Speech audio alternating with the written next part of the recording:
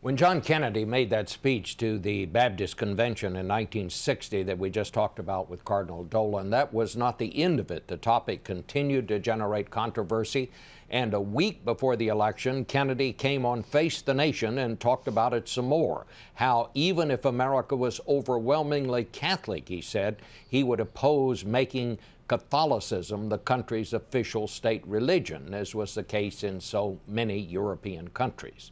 On this Easter Sunday, that is our Face the Nation flashback. The Queen is the head of the Church of England as well as head of the state, or in some of the Scandinavian countries where the Lutheran Church is the official state church. But here in the United States, Episcopalians, Lutherans, Catholics, Jews, Presbyterians, Methodists, all of us happen to believe that we do not want an official state church. I would be opposed to it. If there were 99% of the population were Catholics, I would still be opposed to it. I do not want civil power combined with religious power.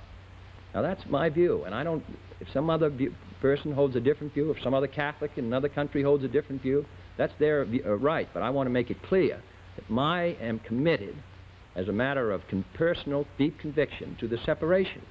Kennedy went on to win that election, of course, but the conversation about the separation of church and state continues, and we will be talking about it some more on this Easter Sunday.